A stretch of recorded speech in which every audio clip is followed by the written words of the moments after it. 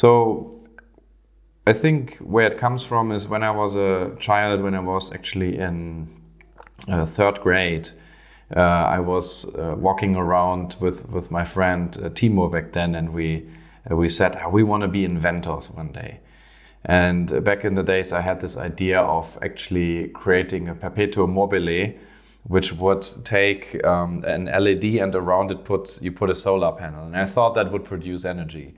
I didn't know about laws of physics back then, so it obviously makes no sense.